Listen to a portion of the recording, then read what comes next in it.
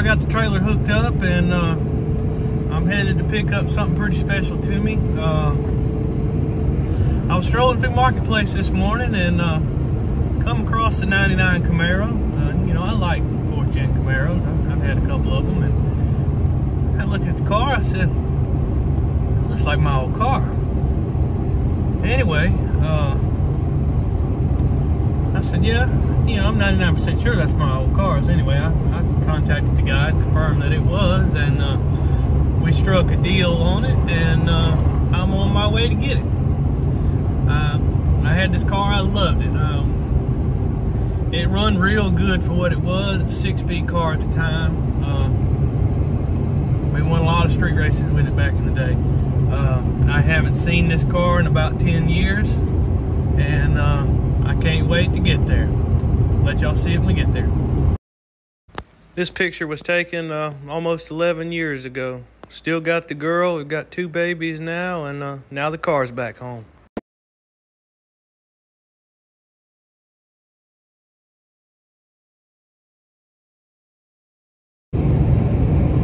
Alright guys, we got the car. Looked pretty much like the pictures. Came with a trick chassis, tubular torque arm with cross member for a turbo 350. It's got some exhaust with a cutout up under it, radiator with fans, came with an extra fuel pump, the interior's sitting in it, it's not bolted down. Got a B&M, like a pro ratchet shifter in it, race star wheels. Looks like it's gonna be a decent little car. So it's been a long time since I've seen the car, and looks like it's been quite a while since it's been cared for, but nothing we can't fix. I'll show it to y'all as soon as we get home.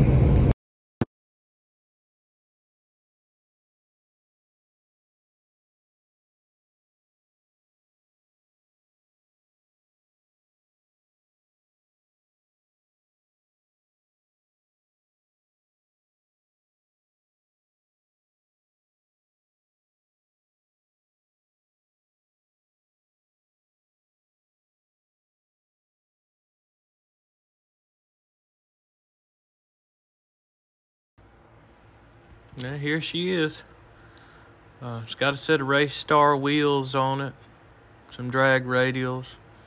It's got subframe connectors on it. Those were on it when I got the car, or when I had it the first time. It's got some exhaust under it with a cutout. It's a real solid car. Still doesn't have any rust or anything to speak of. Sunoco style bolt-on hood. B&M Pro Ratchet shifter. The dash is out of it, but there it is in the car. The seats and stuff are still there. They're just unbolted. The wiring's still complete as far as I can tell. When I got this car, it was a 90,000 mile, 6-speed LS1. And the car run good. We won a lot of races with it on the street back then. Like I said, since then, it's been pretty well rode hard and put up with, but it'll make a fun little cruiser for me and the wife to go out in.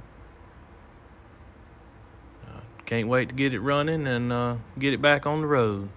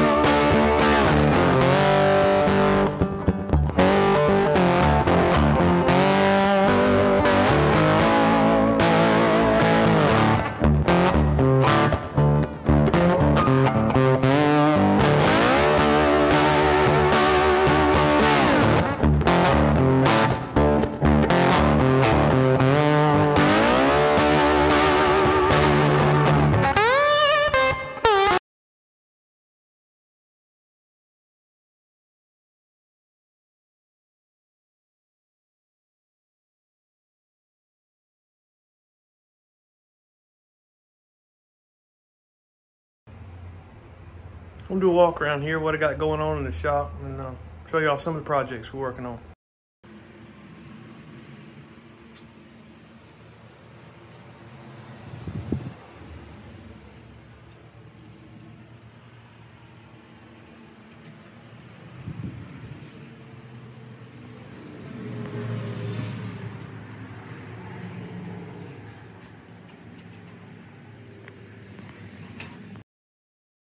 This is a 1972 Skylark. We just did a full rewire on. We're almost finished with it now.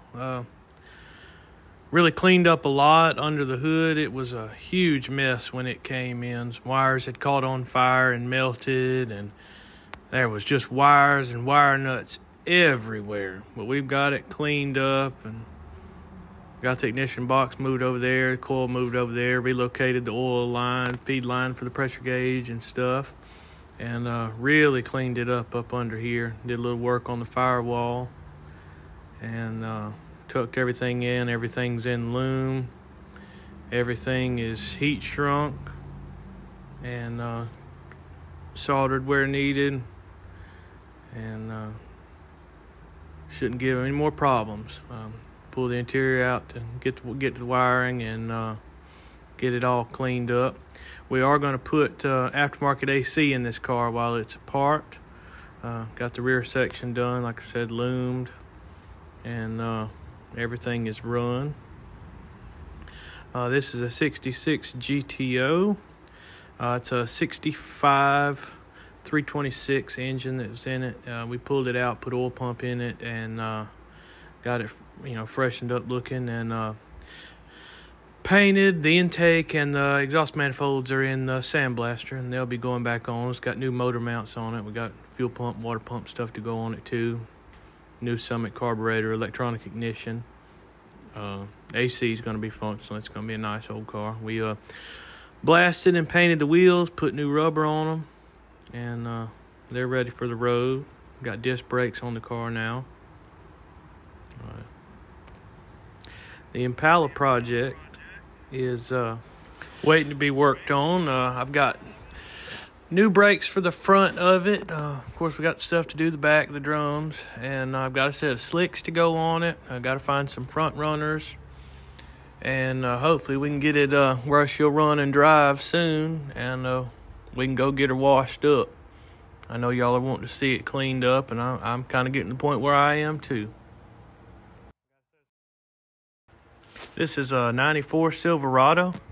We put a 69 350 in it. It's got a set of flat top pistons, mild Isky camshaft, 487 heads, reflashed the TBI. It's got aluminum manifold on it.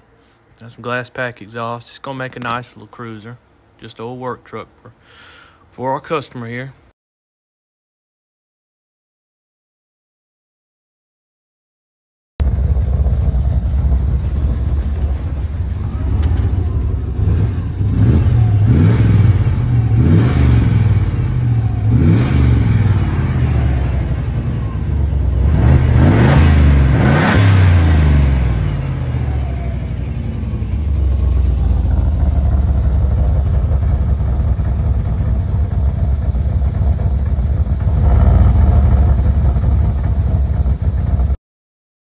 This is 71 C10.